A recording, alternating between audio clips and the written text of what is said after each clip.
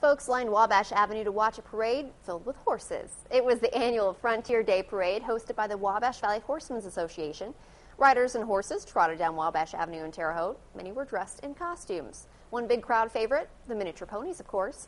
For some folks, the parade kicked off the 4th of July celebration and brought some families together. It's just being able to get together and see the kids play, get together. And since we live in Vincennes and the others live up here, they don't get together too often. So we enjoy doing that.